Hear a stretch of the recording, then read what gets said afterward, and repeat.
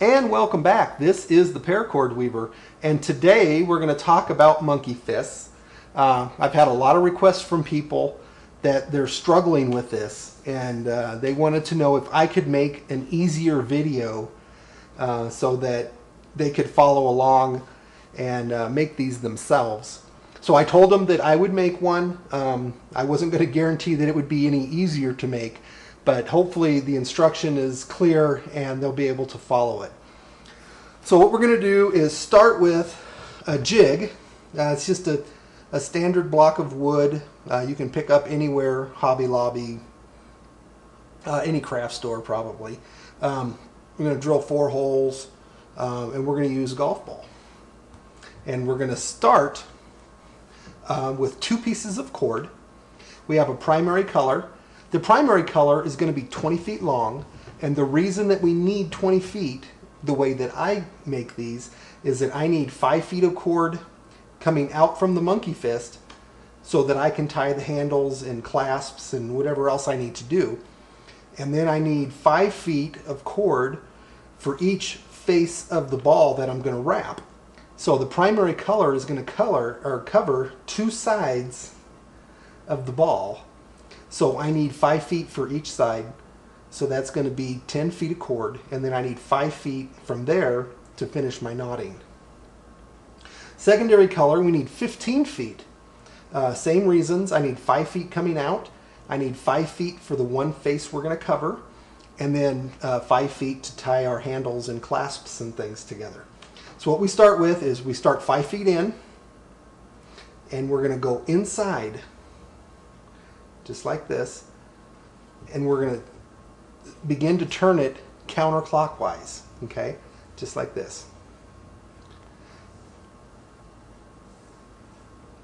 And we'll put our ball in so we don't make it too tight.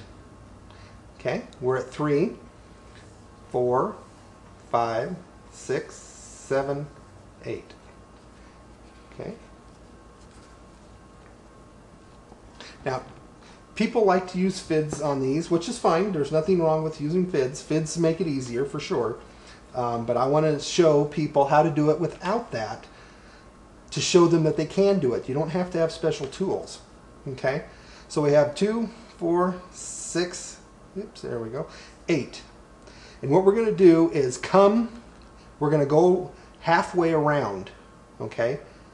We're just going to go halfway around again. And then we're going to come right back at us, just like that. Okay, I don't know if you can see that.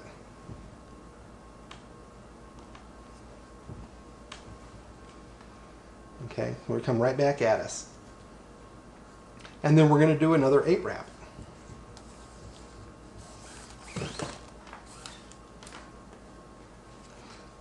So up to this point, what we've done, I'll give you a quick overview of where we're at so far. We did an 8 wrap clockwise. We stopped here. We went around halfway again. Oops, get that a little tight there and loosen it up. So we did an 8 wrap. We stopped. We went halfway around. And we came right back at us. And then now we're going to do an 8 wrap this way. Get that loosened up a little bit there. Yeah, try not to make it too tight when you're doing these wraps, because you need a little bit of room to work. Because that 8 wrap is pretty snug inside the jig to get all the cord in there. You could probably do it with 7 if you wanted. And again, watch your twist of your cord, because this will all come out to play when you go to finish it off. We have 2, 4, 6, 7. One more time. There we go, 8.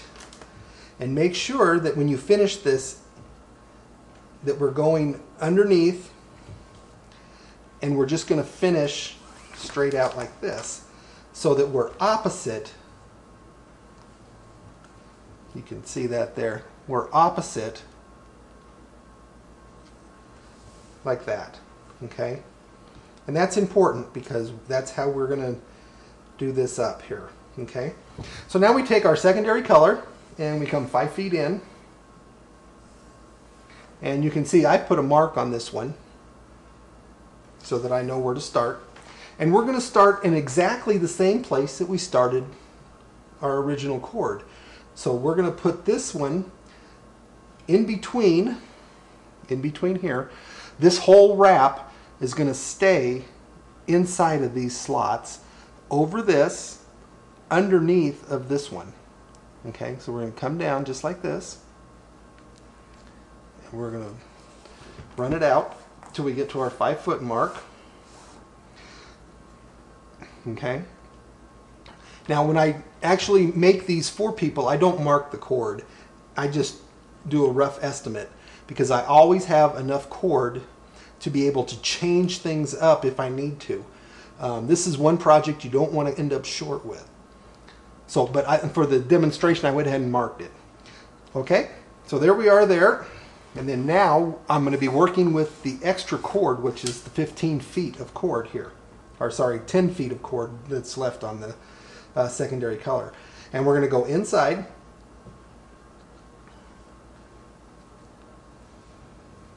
And you can see we're coming out.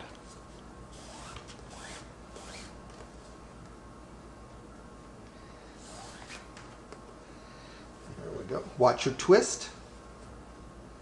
And make sure that when you come underneath, that you go underneath of this cord. Try not to get it caught under there. Okay. Okay. Now we're going to come up through the slot, just like we did on the other one there. Okay.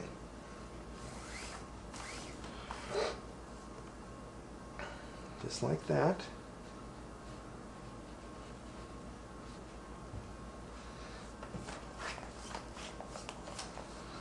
And again, we're going inside. We're coming out the bottom, underneath of everything here. Okay. Again, watch your twist. Some of this cord likes to twist on us when we pull it through. Okay. Make sure that this baby stays where she's supposed to be.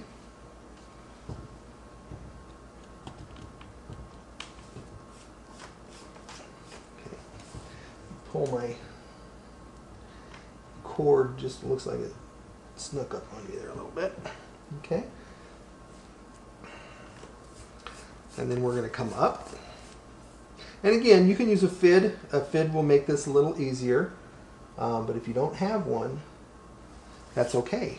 You don't need one the way that I do it here. Because our cord that we're going inside of is all wrapped around these dowels, so it gives us a nice place to work. So we can just push our cord through.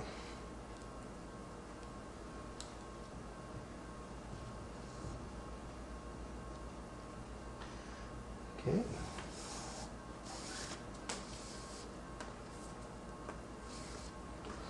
Okay. Watch our twist.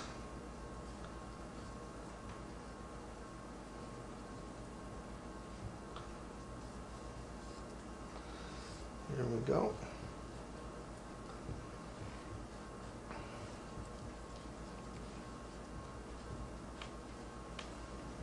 There we go. Now it's coming together. Now at some point we can just slide it out of this jig. But for the video I'm going to leave it in as long as I can so that it's easier for you to see what I'm doing. Because if I put my hand around it, you won't be able to really see too much.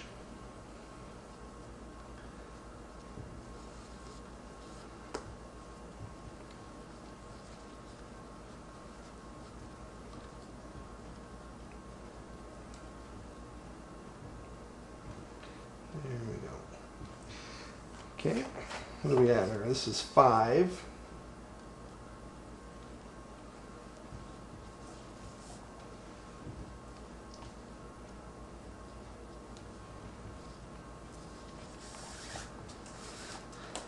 Okay. watch the twist. There we go. Okay, we're going to go ahead and pull it out now because our dowels are starting to get in the way. And we'll just slide it out. Set that off to the side. And we'll start to finish this up here.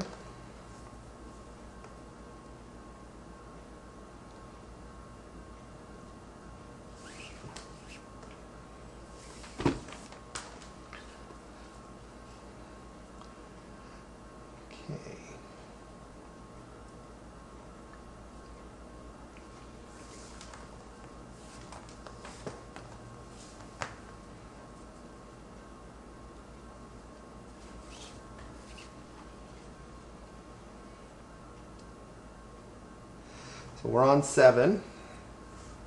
Almost there.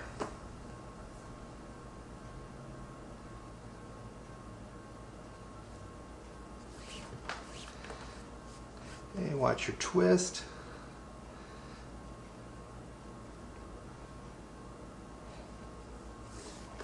Okay, last one. Coming up.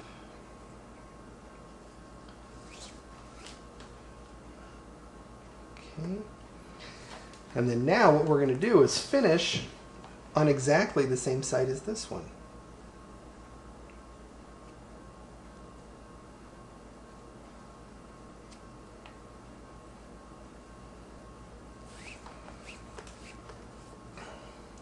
So what we have is a roughed-in monkey fist, and we have 2 cords that come out opposite of each other. Oops, like this. So then we can tie our knots. And you see that our cord is pretty close to being all the same size here when we're done. But of course we're going to take the slack out of this cord and then we'll go from there. So this is the paracord weaver. This is part 1 of how to make a easy monkey fist. And we're going to go ahead and break this video up and I'll show you how to tighten this up. So that everything turns out nice when you're done. So that's the paracord weaver. We hope you enjoyed it and we'll see you in part 2.